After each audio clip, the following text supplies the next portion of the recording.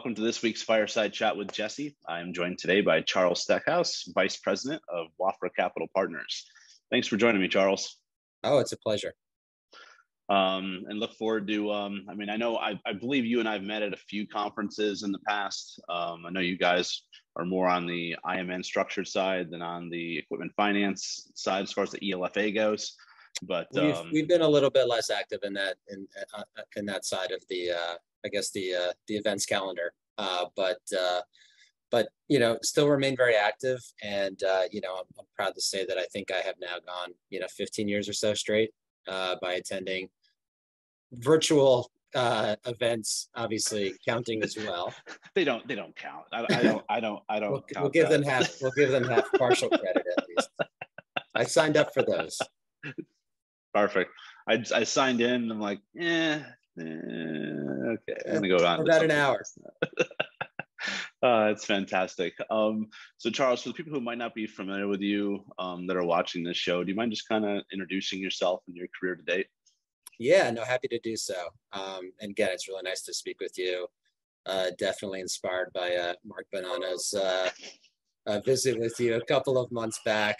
Well, and on that point, we'll have to sit there and see if you can keep up with some of the numbers that he's trending at. He was a few weeks ago golfing. He bragged to me, which is why I think I poked him a little bit to get you to invite me on this. So we'll see. Yeah, we'll see. We've not wagered yet, but we'll see how this goes, and I'll notify him afterwards how much we're putting on those numbers. Sounds great. So yeah, happy to give you some background here. And it is a little bit, so my background is a little bit varied, as you and I have discussed a little bit. I'll kind of break it up into simply two kind of sections. Sort of my pre-law school career, which is very different kind of where I am, which is very different from where I am today, and post law school.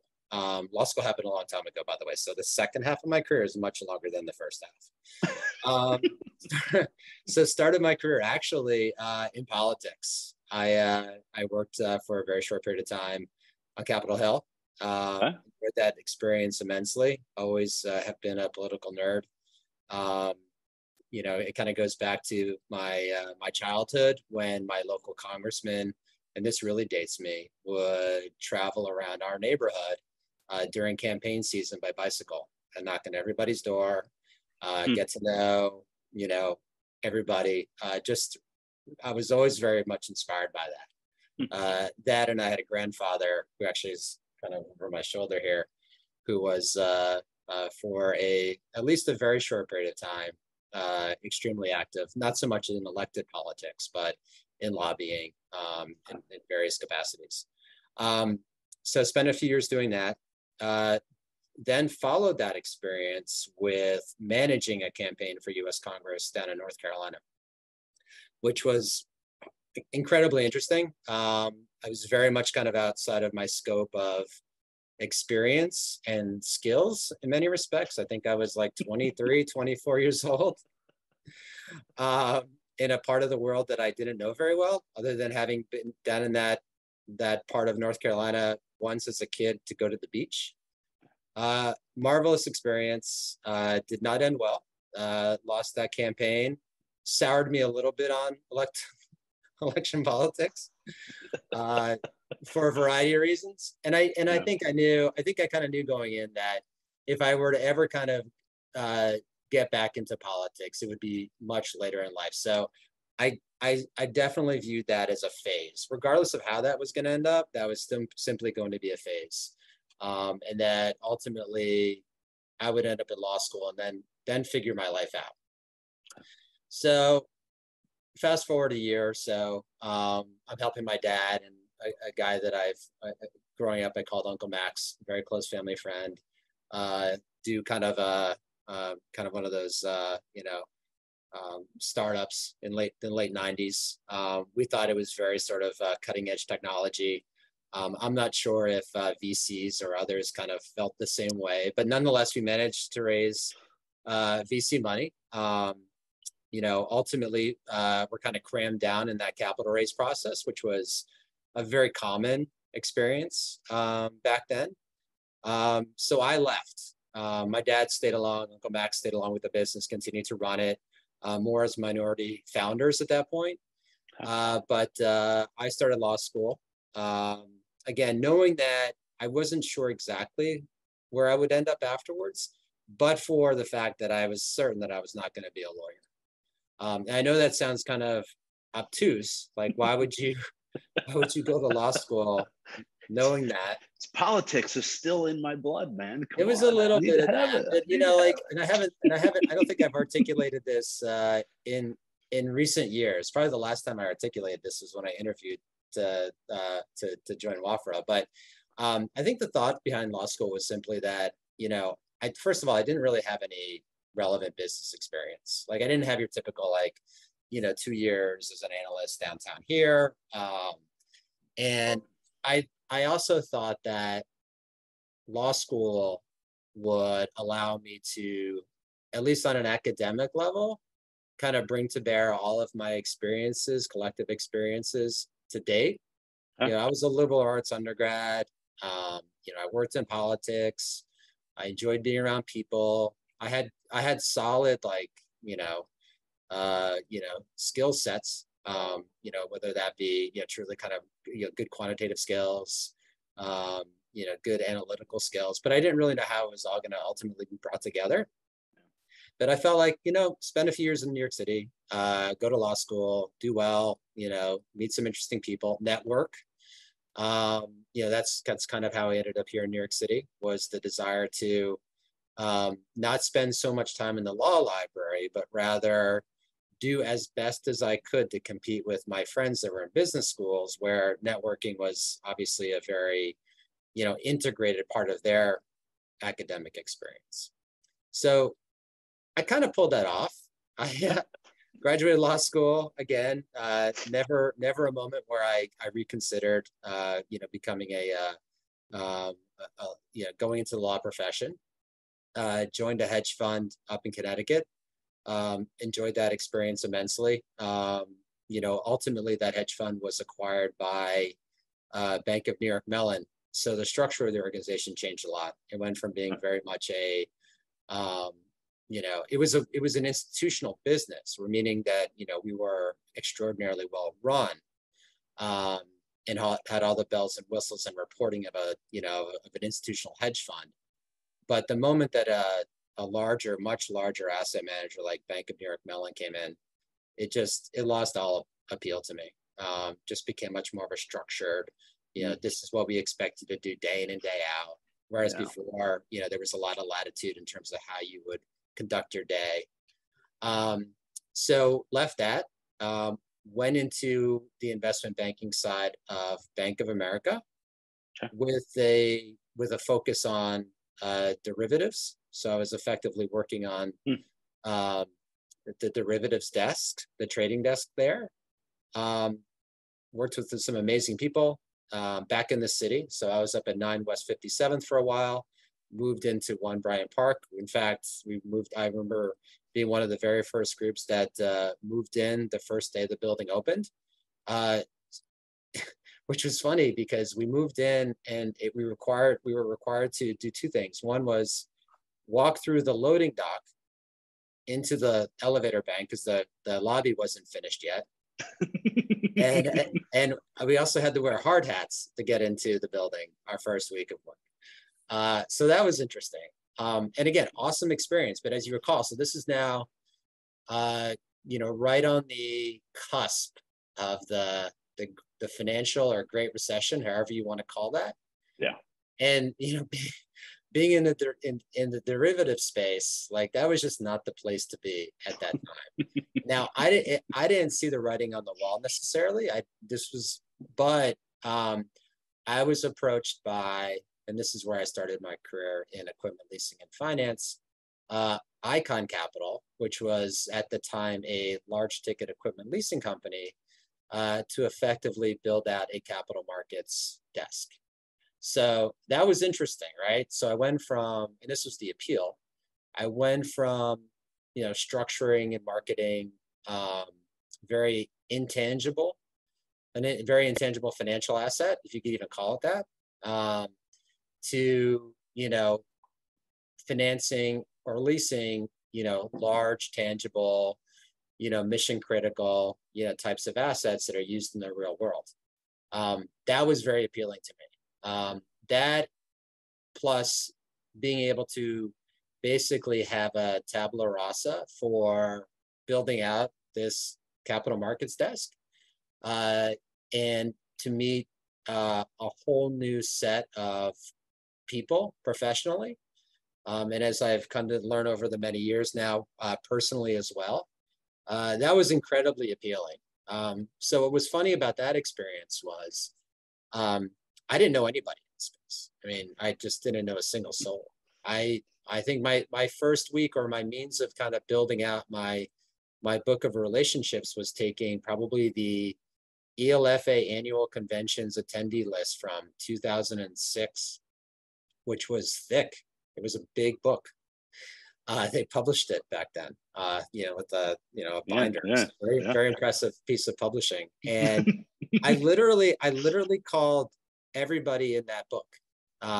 And this was even before I had a very well-defined sense of our mission and our go-to-market, right? This was simply about, building connectivity with Icon and the rest of the investing world, whether that be other types of equipment leasing companies, equity investors, banks, financial companies, like back then GE Capital, CIT.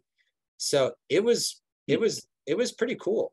And to be able to kind of meet those and get to know those people at a peak time of need, both in terms of the type of capital that we were seeking, which is basically just a less expensive form of it, as well as at a time when banks and other types of equipment leasing companies and finance companies were really paring back. So it was amazing. I mean, it's really amazing. I mean, I think back to kind of like, having to learn a lot of it on my own, but also being able to, lean on people in the market that I got to know better. I worked with Dan Kramer at Icon, who taught me a lot. Neil Whitman with GE Capital, I think, who is now officially retired, who I got to know very well back then and taught me a lot. Mike Briganti.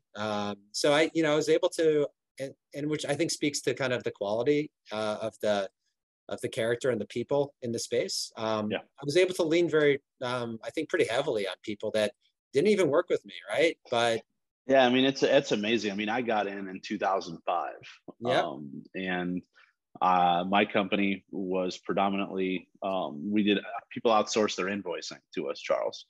But they were majority were in telecom. They had one leasing customer, which was across the bridge in Jersey, NEC Financial. They handed me an IDS attendee list to one of their conferences, and they said, "Hey, you go, kid. I was 23. They're like, good luck. See if you can build a leasing vertical." And to your point there, I went to a conference. I was actually at that ELFA in 2005, where there was that big hurricane. That's right. Yeah, I heard about that. And it actually helped me because there wasn't 1,200 people there. There was maybe 400. And when there's no power, but a lot of food and alcohol that needs to be drank, it allowed for a little bit more networking. It's a potent mix right there. Yeah. Like who's this kid? What are you doing here? Okay, who do you want to meet? So yeah, no, I've always found it to be a very welcoming world, and I loved it as a result. I mean, I was telling my and granted, I think, and we'll get to it. My bandwidth here has expanded a lot. I mean, we do more than just support equipment, finance, and leasing companies. But my brother, who's kind of going through a career transition right now, we were talking a few weeks ago, and he was kind of down about it, having to do this again. I was like, listen, at the end of the day, like, as I just described to you, like, I feel like I've had two kind of like stages in my career. But you find an ecosystem that you really do love, meaning it's not just the money, right? I mean, the money is necessary, but it's not everything. But you find people with whom you enjoy working. Again, a larger ecosystem or network of people that you enjoy interacting with and getting to know. And that's kind of all it is. I mean, in some ways, your profession doesn't really have to transcend all that much your personal life. Like I've developed some really wonderful relationships and friendships in equipment leasing and in specialty finance that, again, kind of like, granted, and maybe in some ways you're kind of blurring lines a little bit, but it's not in. The reality is life happens, right? I mean, I think of the amount of people that I've spoken with that I went to high school with that I thought would be best friends forever. Yeah. And even some of the college people. But let's face it, I mean, the people that you meet in this industry, you're guaranteed to see them 3 or 4 times a year because you go to the same conferences as opposed to many years. Yeah. So it's like, it's a great point. So I really enjoyed getting to do what I did there. No question. Did leave when times got really tough. The financial recession really took a bite. Ended up doing something very similar for Mazuma Capital, which is now part of Onset. If not, it's basically fully integrated as part of Onset, really. Yeah. Did that, but ultimately, a lot of that was very sell side oriented, which was fine. In terms of my ability to kind of match more difficult deals with the type of investors that I got to know fairly well, it was pretty easy to do. Yeah. But it wasn't enough for me. Like, I ultimately wanted to, straddle both sides of the fence. I wanted to be a buyer and seller. Mm-hmm. So ultimately, then I joined Hudson Valley Bank, where we had just launched an equipment leasing and finance group for that bank. That bank is located, or was located, up in. And who was leading up that charge at the time? Steve Ornstein. Okay. So he had been with Sterling National Bank. Right, and that was I actually had sold them a system when I was. I think that's probably where we engaged. Yeah. Okay. Sorry, I'm just connecting some of the dots. No. That was like a true startup. It was it was neat to be able to do that. That ultimately, though, as you know, was cut short by the acquisition by Sterling National Bank. It's like he left Sterling, and then it's like you can't leave. Yeah, no, it's okay. No, it's more of just one of those things. When I saw it, I'm like, huh, okay, you can't make those things up, right? For me, it wasn't the case. For me, it was simply a matter of redundancies, right? I mean, I think you've got Andre Crompton coming in this week, or you got, and he was their capital markets guy along with Keith Smith. I mean, those two guys, just absolutely crushed it certainly from a buy perspective. Yeah. And the nature of their business did not necessitate a lot of sell side, right? So, so I became redundant during that transition, which was, fine. Yeah. But fast forward then, so there were a few months there where I was trying to figure out what to do next. I had several productive conversations with other banks, which were interesting. Interesting enough. Like, I think I would have done something, but it was getting a little bit antsy. A buddy of mine, actually, with whom I used to work at Icon Capital, Marcelo Sarago, who's now at Liberty Commercial Finance. Marcelo pinged me and said that you should reconnect with the Wafra guys. I'm like, that's interesting. I hadn't thought about that. Like, so Wafra and I, where I work now, and I got to know each other back in the Icon days. Icon and Wafra had looked at a number of shipping deals together. But it had been a number of years since I engaged with them. Like, there was no use for our, meaning Wafra's type of funds, for a bank, right? There's just complete mismatch in terms of the way in which we looked at the world, rates. I mean, just a lot of, ticket size, just a very different, different type of investor, right? Yeah. But I took Marcelo's advice. I reached out, people I knew back then, some of whom were still here. Went in just to chat with him. It ended up being a days-long interview. Went back again. Again, just kind of surprised, pleasantly surprised. I kind of had at that point excluded, I thought, like, going back into kind of maybe non-traditional finance or, non-traditional banking. But after, several weeks of back and forth, and this is now almost 7 years ago, I ended up here. So now I'll tell you what we do. I work on an investment team of basically 5 people. Okay. Our mandate is to invest, and I'll basically say kind of across the balance sheet in many ways, okay, in specialty finance companies. That is our broad mandate. Now, captured within that broad mandate is a large bucket of investments that we currently have and have made over the years in equipment finance and leasing. okay.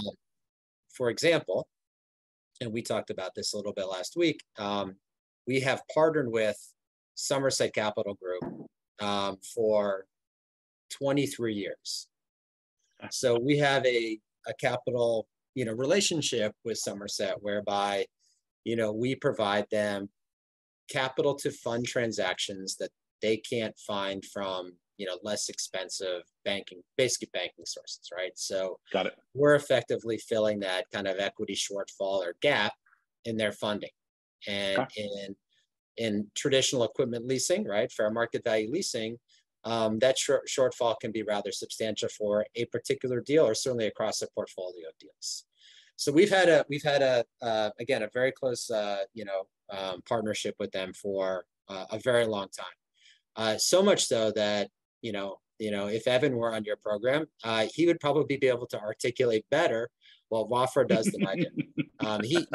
He's that close and Somerset is that close a partner of ours. In fact, my understanding is that in 1999, when we launched sort of these specialty finance funds for the first time, the first fund was effectively launched in service of Somerset. Well, so if you ever have to do a site visit, because I believe they have a warehouse out here in Arizona. Yeah, they do. Because I know Cotter's comes out here every now and then. If you have to do a site visit, reach out. I will stop in. I've done plenty of site visits up in Milford, Connecticut. But yeah, that's a little easier, but not exactly maybe nicer at certain times of year. It's nice. Evan's got an office that's nicely tucked away there in the forest of Milford, Connecticut. But it's an amazing business that Evan has built there, and it's been a fun one to support because I left his name out initially, but when I think back to kind of where I started, right, when I picked up, the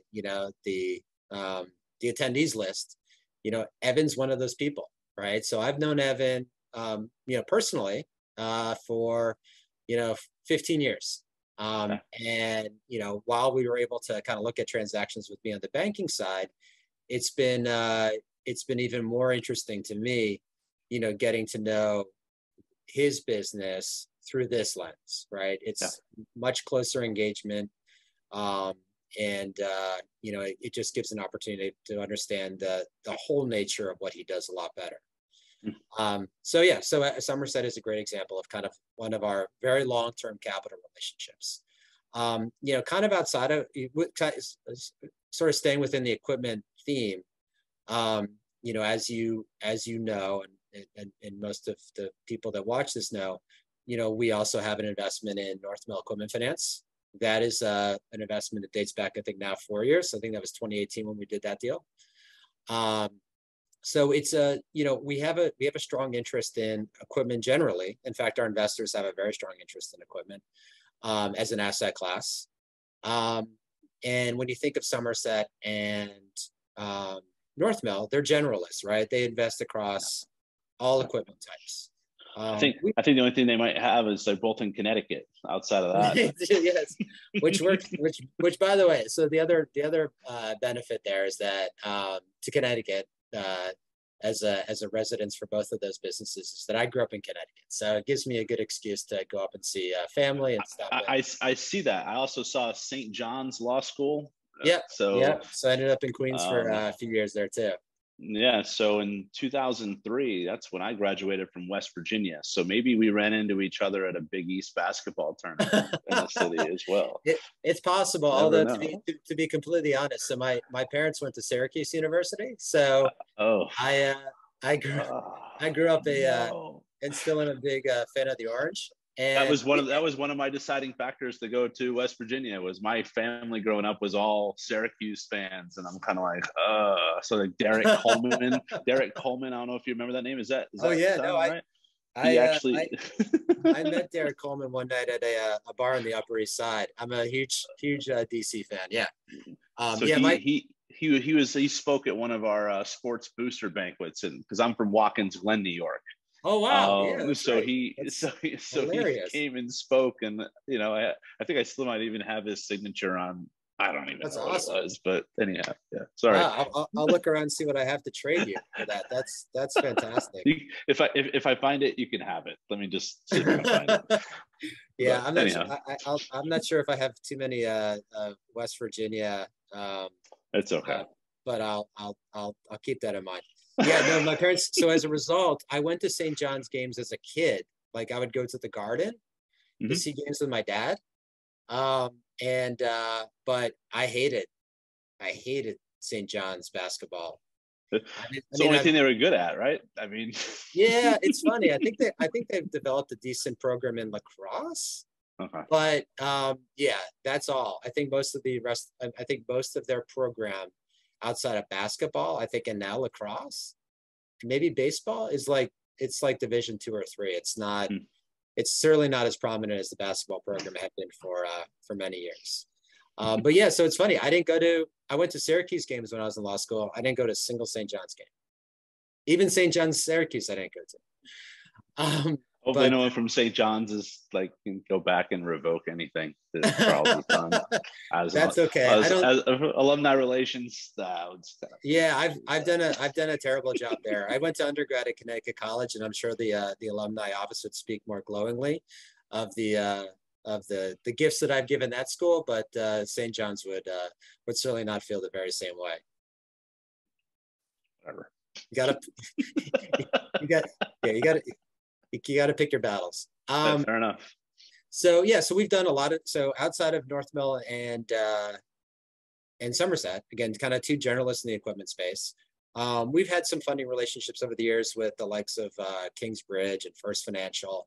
Those are more kind of like serial kind of lending relationships where we were simply kind of, filling the capital gap in some respects. They were not sort of the very long-term, type of relationship or control relationship as we have with Northmill, right? So that's a relationship where we are the majority shareholder in that business as well.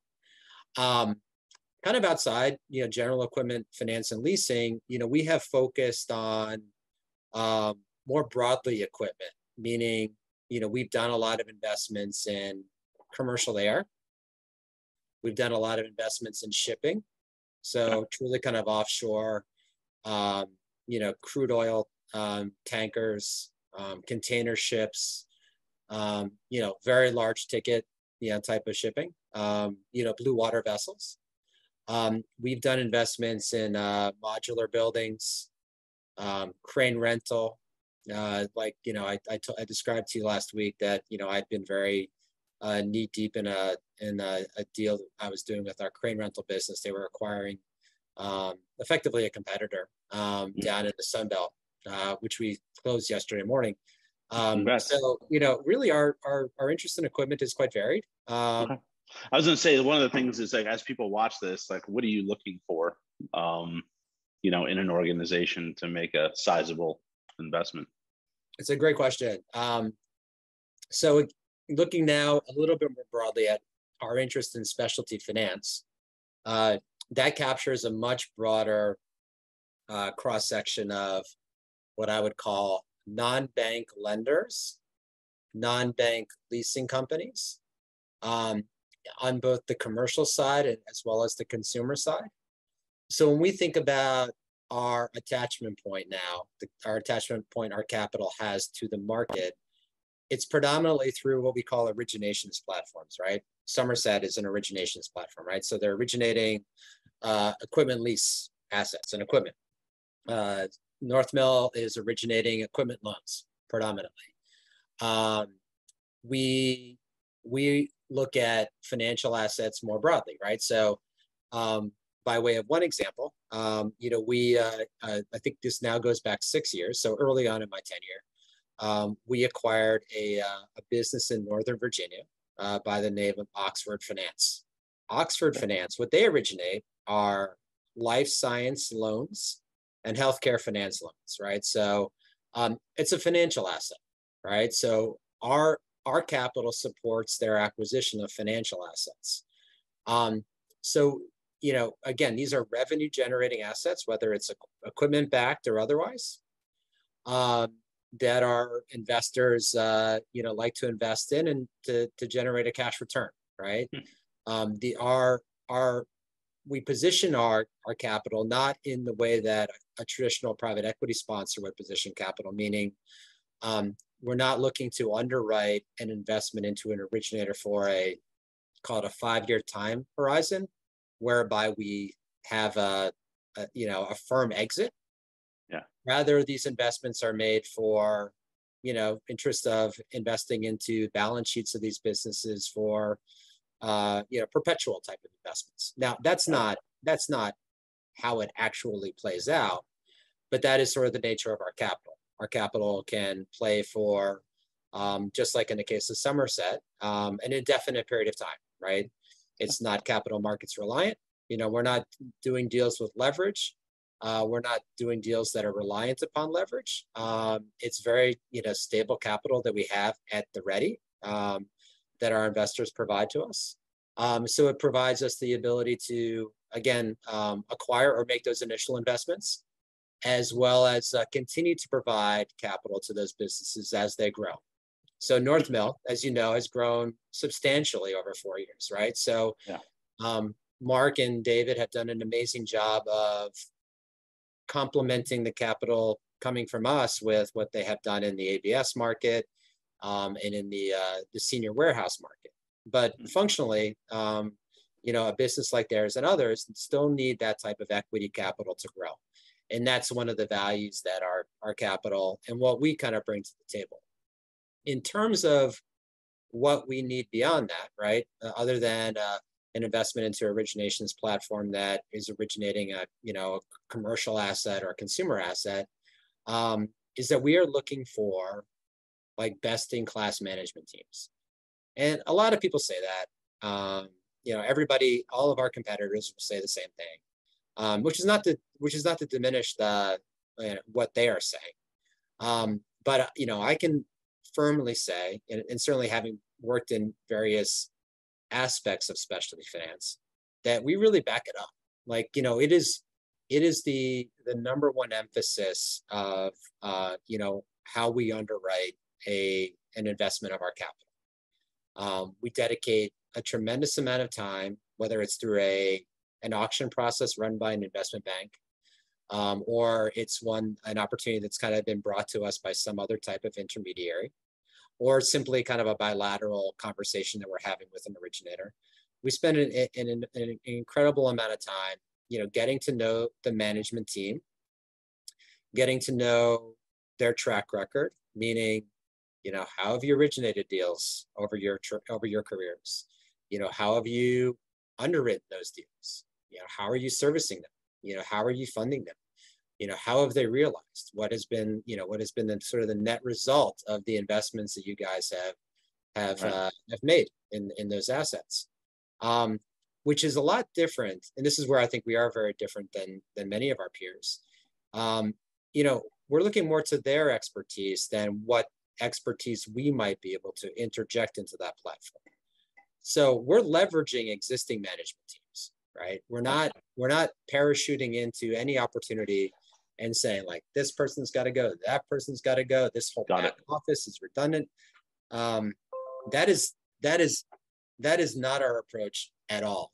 And in the many investments that I've been a part of here, has not once happened. We consider ourselves, I think, to be, and I certainly will speak to my colleagues, this is the brightest group of people I've ever worked with. But we're not experts. I've been in equipment finance and leasing within it, and certainly tangentially part of it for many years, but I don't know a tenth of what Evan Bokor knows. about equipment leasing, or, half of what Mark, knows about financing, equipment assets. We really lean heavily into those guys' expertise. And what's interesting is that, certainly during my tenure here, certainly post-financial recession, is that you wonder, like, when does this model get tested, right? Like, when will our conviction, ever get challenged, right? And what we saw in 2020 is like for the first time, it's like, whoa, like the world is suddenly a mess, right? Yeah. The markets are upside down. Like, originations channels are, if they're not foreclosed or shut down, they're running at a slow drip. Yeah. What does this mean for consumers? What does this mean for, SME borrowers? And what we discovered is, like, certainly during those first 3 months, is in working daily with all of our teams very closely, because we're largely a fairly, as I think was implied by my description of how we underwrite these transactions, we're largely pretty hands off. There's certainly reporting, and we certainly engage, and where we can offer expertise, like on capital markets, those types of areas, we're happy to help as much as we can. But our businesses have run extraordinarily well on their own. But during that time period, we had to step in, right? As good fiduciaries of our own investor capital, like, we had to become a more active, participant, at least in terms of mapping, where we were going to be and where we were going and how we were going to handle it. And two things. First is, the only value that we really brought to the table during that 3 months is capital, right? So our businesses were still able to fund transactions. They were still able to buy equipment. They were still able to fund leases and loans. But in terms of just navigating the day-to-day challenges of what they were seeing, acquiring new business, servicing issues, continuing to rely on senior lending relationships, that was all them. And to a platform, and we work with over 20. They did a remarkable job. So our conviction was certainly challenged for the first time in that type of environment. But as we saw, those businesses kind of come out of 2020 and certainly into 2021, and how performance shaped up, it was remarkable. I mean, just absolutely remarkable how high the performance was, both in terms of, obviously bottom line, but, most importantly, how they, manage their people, work to, maintain payroll, just really phenomenal. So I like to think our approach, again, for the first time, really kind of faced its biggest challenge. And more owed to the the incredible ability of our teams. Like, it's proven to hold up. So it's something that we continue to remain very convinced is the right way to go about our own investing. No, that's perfect. So it's like the hands off, only hands on when you really need it to be, more for guidance than anything else, which is great.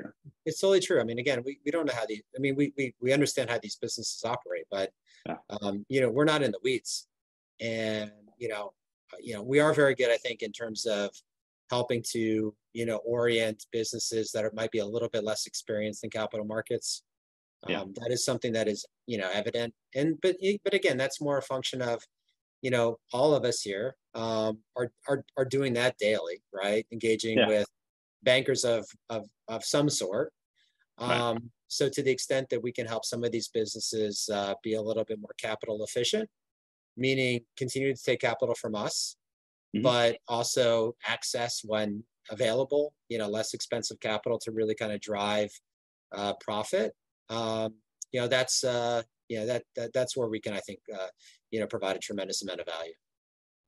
No, and thank you for that. I really enjoyed this conversation, because it's all the questions I was going to ask, and a lot of just conversational back and forth. So thank you for that. One thing I want to touch on is the politics side. of this, of your pre Wafra career, pre equipment finance career. Have you been to the ELFA Capital Connections yet? Yeah. Okay. In fact, so in 2020, we didn't go because of COVID. 2021, I think that was virtual. It was different. And Yeah, this year, it was virtual. this was the only year of the last, because I was on the banking committee, Okay. which is obviously stretching the definition somewhat broadly of banking. but I so as part of that banking committee, I've been to it, and it's a great experience, and it was fun going back for the first time, going back like 5 or 6 years ago. That was the first time I'd kind of returned to the bowels of Capitol Hill in years. And it's funny because it is extremely, I like it. I've always liked it. I mean, there's a lot of, I think politics gets and there are good reasons for it, but I think that there are reasons that are unfair. It gets a little bit of a bad rap. There are a lot of hardworking people on Capitol Hill. Oh yeah. Very committed to what they're doing. They're not checking out at 4:30 every day. They're very absorbed in what they do. So the energy level on Capitol Hill is extraordinarily high. It's youthful, which is cool. But yeah, it was a blast, and going back into what hasn't changed out is, the offices on Capitol Hill look very much the same as they did back in the 90s, which is more looking like they had been trapped in a time warp from the 70s but it's an awesome experience. It's a lot of fun. I enjoyed meeting with if I wasn't meeting with a congressperson, it was fun to meet with staff. It was fun to be able to kind of pair or bring full circle kind of what I do today versus what I was doing back in the 90s, which is what they were doing, which is basically entertaining, lobbyists or pseudo lobbyists from time to time and trying to pretend like I understood what they were telling me. So yeah, that's a blast. I mean, I've never shied, unlike a lot of people. I don't know whether this is a good thing or not, but unlike a lot of people, I've never shied away from the fact that, I've worked in it and that I enjoy it, and even kind of where I stand. And there's a decent amount of, I can't say decent amount, there's at least a handful of people that I know in this industry that's what they like. That's what they enjoy doing outside of work. Yeah, no, so, it's good to get engaged. I mean, I there's only so much you can really do as a full-time professional, I think, to volunteer in politics. I did, in law school was probably the last time I had seriously devoted time outside of, school to volunteer. I worked on a couple of presidential campaigns, but and I don't have time for that anymore. You can easily write a check, or that's made very simple these days. But that kind of engagement is nice. It gives you a chance to. It's one thing to watch it, read about it, and think about it. But it's, at least for me, it feels good from time to time to kind of express it. And Capital Connections is one good example of that. Well, and hopefully, I don't know if you went to any Capital Connections pre-COVID, but those were a lot more energy just because there wasn't restrictions, fantastic. And it was just, so hopefully we get closer to that next year. But, I think so. I think that's inevitable. Yeah, it's a great program. Obviously there are even on some of the more arcane issues, there are some issues that from time to time, certainly do creep into the conversation that are important for the industry's voice to be heard. And I think it's louder than people realize, because I think in some ways, it does pair with some of the louder lobbyists in finance and in banking. So it's amplified. But to hear, I think, from our group most directly, it can be really beneficial. There are so many questions I want to ask you, but I want to be cognizant of time too. I know we're a little bit over. Do you got a few more minutes here? Yeah, absolutely. Yeah, I sure do. Okay. So obviously you're in Manhattan, unless you have some amazing background that the sun just magically just goes. But like, how are the streets? Like, how are the is it back to what it was pre-COVID? Like, is there that buzz of the city? Are the buildings full? Like, So I, so it's funny. We came back to the office in July of 2020. So when we came back to the office in July of 2020, you had to bring your lunch because there was no food places open. well, there was at least one place open, Sweet Green, which is what I now have ordered every single day for the last 2 years. The So thank God for that.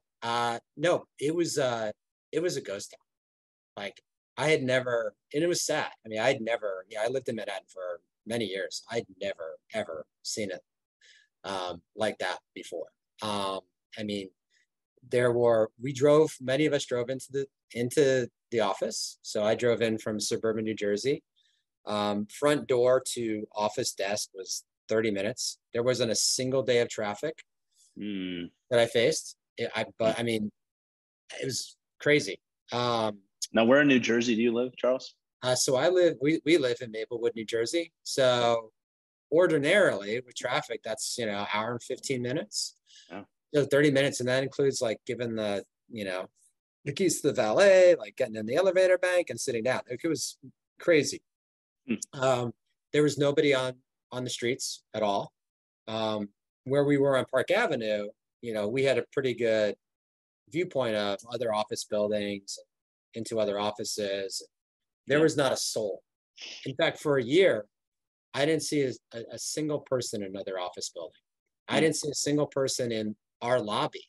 And we weren't a high traffic building, but that was still strange. Yeah.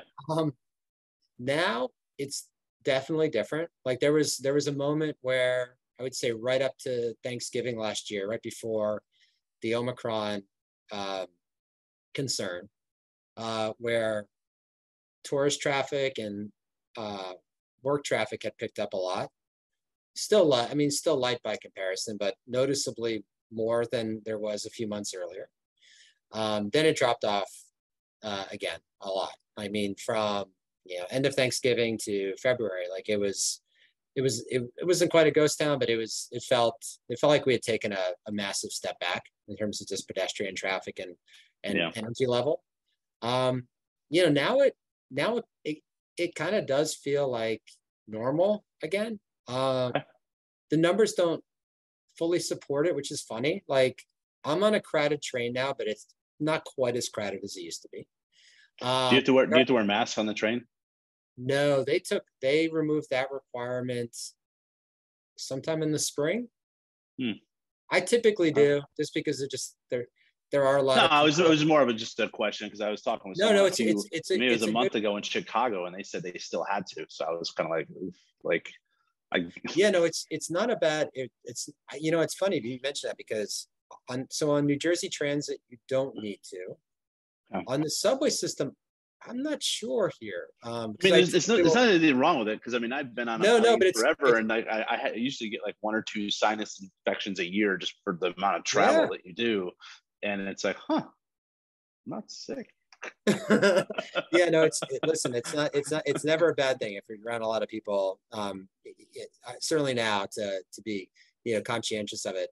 But in terms of requirements, no. So New Jersey Transit, not. I'm not sure about the subway. I typically will walk from Penn Station to the office. I've always done that, regardless of the, what viruses are running around. But it has changed. But it is funny when I know that the data don't necessarily support what I see. Like there seem to be more people back than actually back. The data seem to suggest that fewer than 50% of the people have actually returned to the office. Now that may be I'm not sure if they're kind of differentiating, a day or two a week or 5 days a week. I'm not sure. Yeah. But it feels a lot more like 2019 in that respect. So that's good. That's been great because it was, I love Manhattan. I mean, it's an amazing city. It's a great city to kind of, in terms of energy and vibe, and that's all people, right?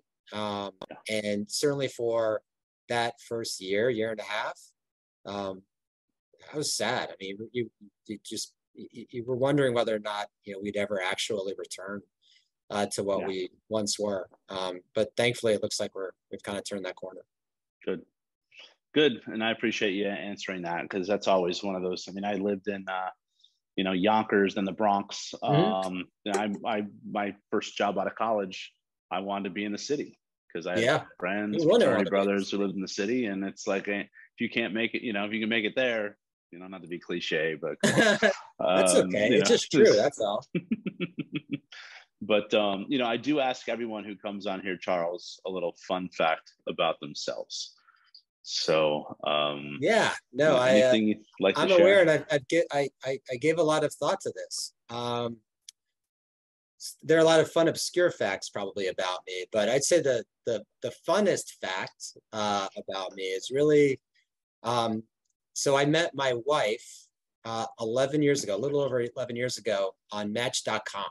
So we met online, which was funny because we were both very social and dated a lot and met a lot of people in the city, but it just so happens we met that way. Allison and I got married. We got engaged rather quickly, which was, and mind you, this was late in life for me. Like I didn't get married until a little bit later than most of my friends, if not all of my friends. So it all happened in a blur. Like we were married within a calendar year, basically. We had our oldest, Gavin, about a year after that. Things were happening very quickly. Life was changing rapidly. And then in short order, we moved from Manhattan to Hoboken. We lived there for a few years, where we had Charlie. Charlie is my 5-year-old who turns 6 tomorrow. Happy birthday, Charlie. What's that? Happy birthday, Charlie. Yeah, no, it's crazy. As you can appreciate, they grow very quickly. But yes, that's my fun fact. I've got this amazing family. It seemingly happened out of thin air. I think I had gotten to the point where, I don't know, I think I was pretty confident that this whole marriage and kids thing probably was never going to happen for me. But thanks to the wonders of technology. Good old Match.com, man. Yeah, I'm not even sure. I'm sure it looks a lot different now than it did back then. Yeah, if it works, it works. Yeah. Exactly. It's fantastic. And then you're in Hoboken. It's like, hey, this is a party town. I gotta move further away. Yeah, it was. I just to put in a quick pitch for that. It's a great town. I mean, it's you obviously referenced Frank Sinatra, so it's got that connection. But it's funny. I'm not sure if I ever thought I would end up in, having grown up in Connecticut, Hoboken, let alone New Jersey. But living in Hoboken was a blast. Like we were kind of on the water. We were on the water. Took a ferry across to Manhattan every day. It was like walking to work. Awesome. So big time plug for that town. Awesome town. Would have stayed in it, I think, longer, but for the fact that you just can't do schools there. So we moved to the proper suburbs 4 years ago. Well, and I can relate to that too, from upstate New York. Yes, you can. The city is frowned upon. Like, why are you going to the city? Like, what's wrong with you? Yeah. But all right, Charles. Well, I appreciate your time today, sir. Thank you for sharing your story, talking more about Wafra. So I'm guessing I'll be seeing you where, in Marco Island? Marco Island, yeah. Can't wait. I know that hotel well. It's funny. My in-laws have rented or leased a unit in the building right next door to the Marriott for 40 years. Oh wow. So for the last 11 years, I've been sneaking into the pool at the Marriott. Might not have to sneak this time around. Might not have to, but it might be more fun if you do. It might be, but I look forward to seeing you there. All right, sir. Well, I appreciate your time today, and look forward to seeing you in October. Thank you. Take care, Jesse. Thank you. All right.